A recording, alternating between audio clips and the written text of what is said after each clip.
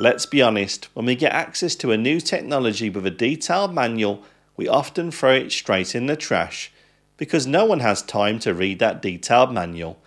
But without that manual, we don't know the ins and outs to use the technology in the best possible ways. And that's why today I'll be taking you through some hidden features and settings in Microsoft Teams that will transform the way that you work with Teams, making every day at work much more smoother when it comes to working with Teams. And alongside the tricks that you're going to find in today's tutorial, if you also want to transform the way that you work in Teams meetings, why not grab our latest and free ebook via the link in the video description below. It'll show you some exciting new ways and make your Teams meetings even more successful. So let's head into Teams and make it work for you rather than against you. So let's get started with a big one, the activity feed in Microsoft Teams. It feels at the moment that near enough every event gets pushed into your activity feed, and those notifications can become really distracting. So how can you stay in control of all of your notifications in this feed? Well, to do that, there's a couple of ways. Inside of your activity feed, head down to the three-dot menu and select notification settings.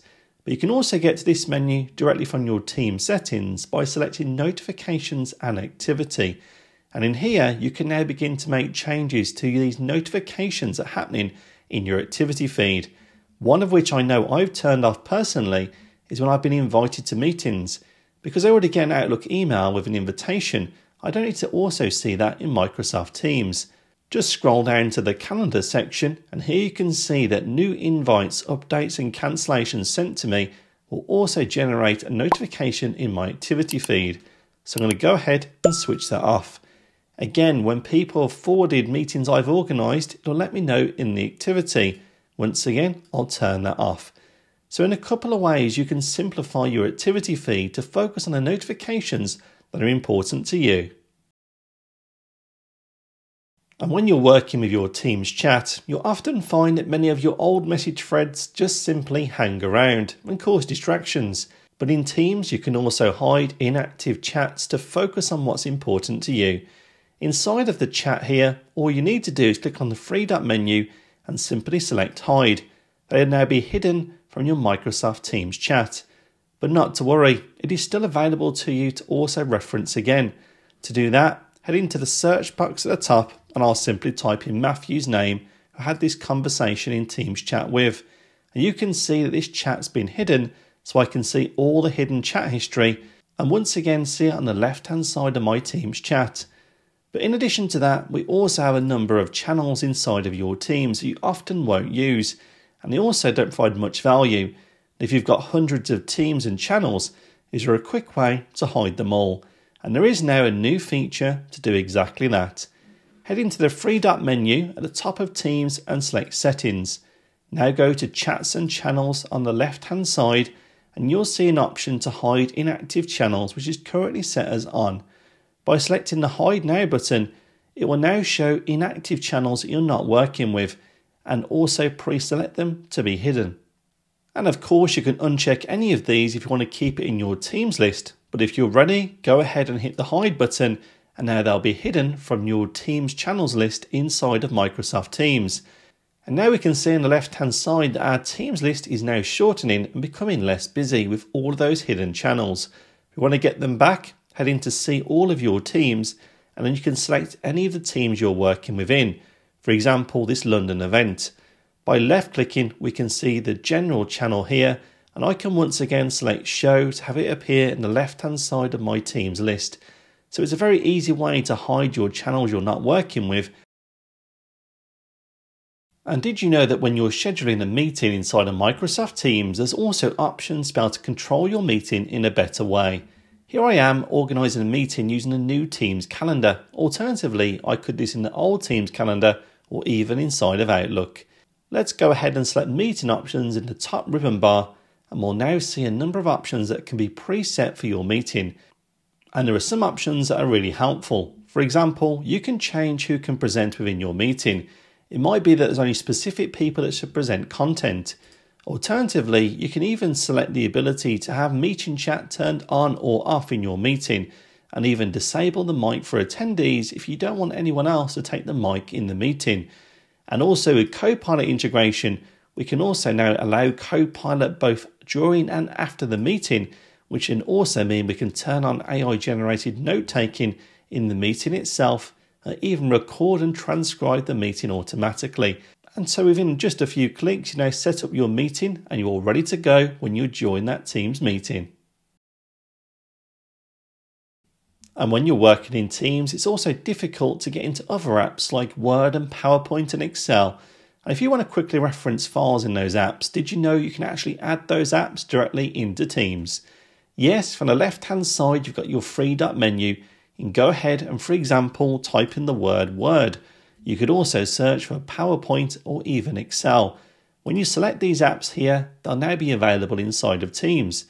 What you can also do is right-click this Word icon and select Pin, ensuring the app is now visible the next time you fire up Teams. And inside of this Word integrated app in Teams, you can go and open existing content you've worked with directly from Microsoft Word inside of Teams. Alternatively, you can even create brand new content. By going ahead and closing down this here and opening a brand new blank document, you'll see it also creates a brand new document stored in your OneDrive for Business account. So using these Office integrated apps inside of Teams gives you quick access to all of your existing files and even the ability to create new ones. And there's a quick way to send messages to your colleagues later on. Here I've got a message inside of my Teams chat I'd like to go and send to Alex to catch up later today. However, he's not in the office today, but I want to make sure this message is sent out promptly. So with the message now drafted, all I need to do is right click the send button inside of our Teams chat and I can select when this message should now be delivered. I'll go ahead and set this to be delivered tomorrow at 9 AM, because that's the time that Alex will be starting work. Let's now go ahead and click on the send button and we'll see it's been scheduled inside of our Microsoft Teams chat. If you need to make any changes, hover over it and select the pencil icon. You'll now be able to change the time and date when it's sent or the wording of the message itself. So a simple way to schedule a Teams message to make sure the person has it right on time. And do you struggle on weekends and evenings with keeping those notifications on your mobile apps for Teams and Outlook to a minimum? Getting distracted when you're trying to spend time with the family or watch that all-important movie or box set? Well, in Teams we can make a change to your settings so it mutes those notifications in what we call quiet time. So all we need to do is go to the three-dot menu on the left-hand side of Teams and search for the app called Viva Insights. When you find the app here in Teams, go ahead and open it. And inside of Viva Insights, it gives you information on how you work and also how you could improve the way that you work. But let's head to Wellbeing on the left-hand side, and now we can also see on the right there's the ability to disconnect with quiet time. By selecting the button for Set Quiet Time, you can see here that it's already set up for me and I can go ahead and save the changes. Monday to Friday, including Sunday, there'll be no notifications on my mobile between the hours of 6 PM and 7 AM. But also, there are no mobile notifications all day on Saturday and Sunday. Of course, you can make the changes here in what you think's best works for you. For example, you might be on call on Friday evening. Go ahead and click on Save Changes, and as simple as that, you've now set quiet time for your mobile apps, ensuring you take that time needed from work. And how about a way to also manage your availability inside of Teams? What if you need to take a study day today and you also want to be marked as unavailable without updating your Outlook calendar to show you're in a meeting? Well, inside of Teams, head over to your name or profile picture in the right hand side and go ahead and select Set Status Message.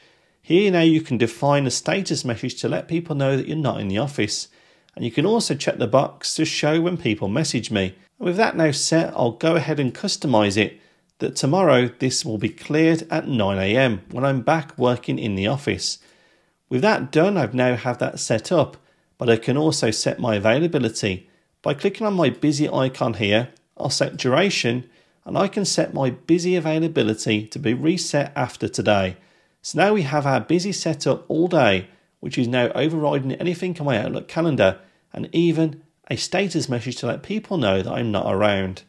But how does that look and feel to someone who may message you on Teams? Well, I've logged into Alex's account and we can see here, even though Alex has sent me a message, he can see the status showing the status message I added saying I won't be around till 9 tomorrow.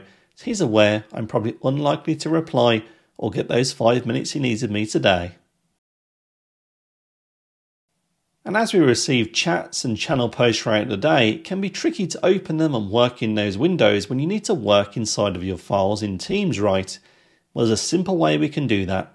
As an example here in Microsoft Teams Chat, I can select the three-dot menu and simply select Open Chat in New Window, and ensuring I can work on the files that I need alongside continuing the conversation with my colleagues, whether in Teams Chat or Teams Channel conversations. So popping out your chats and channels is a great way to work with your team and keep working with the files inside of Teams. And we know that many of you get frustrated working with Office documents and files inside of Teams, because when you open these documents and files, you'll find you'll have to edit them inside of Teams, or go ahead and select the editing button to open it in your desktop app. And whilst this change does relate to the Teams license you have inside of your business, you can make a change to open the Office files directly in the Office apps without going anywhere near the inbuilt Office apps in Teams. To do that, all we need to do is go to the three-dot menu, select Settings, and head over to Files and Links. In the File Open preference, if you have the option for desktop, go ahead and select it. Now the next time you go ahead and open one of your files inside of Teams, you'll find it works a little differently. For example, let's reopen one of our invoices and find now it opens directly inside of the Word app on my computer. And yes, it continues to stay in sync in Microsoft Teams, but now you can work with your Office files very quickly in an easy way on your computer. So what do you think about these hidden Teams features? Will they transform the way that you work with Teams? I'd love to know in the comments below. And also, if you haven't already, do hit the like button. Helps me know that this video has helped you, and also the all-important subscribe button. It helps our channel grow and also gives you brand new tutorials we put out every week to transform the way that you work. And not forgetting, if you want to improve the way that you work in meetings in Teams, grab our free ebook in the video description below. And other than that, well, I'll look forward to seeing you in the next one.